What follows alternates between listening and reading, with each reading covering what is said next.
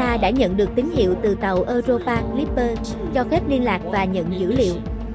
Đây là tàu vũ trụ đầu tiên của NASA chuyên nghiên cứu về mặt trăng Europa của Sao Mộc, nhằm xác định khả năng sinh sống của nó. Europa Clipper mang theo 9 thiết bị để thực hiện thí nghiệm trọng lực và nghiên cứu đại dương dưới lớp băng. Dự án trị giá 5,2 tỷ đô la Mỹ, với thách thức là từ trường mạnh của Sao Mộc.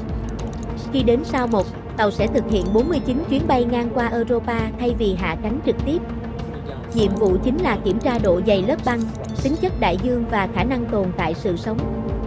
Chuyến hành trình dự kiến kéo dài tới 2030 và sẽ phối hợp cùng tàu Jupiter Easy Moon Explorer.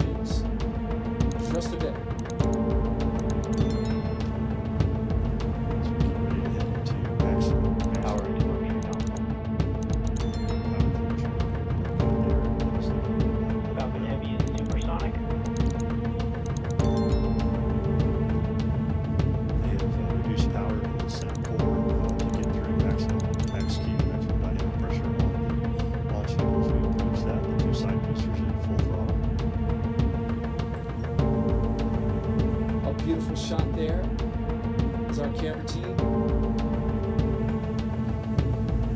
Max Q. Walking into the rocket on clear blue sky. The view from the booster cam back down to Earth.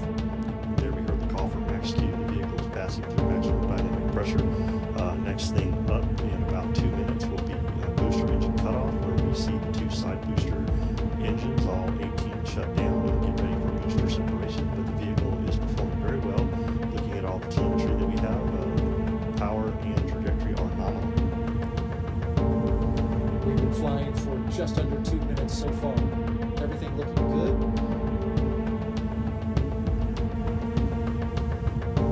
These side boosters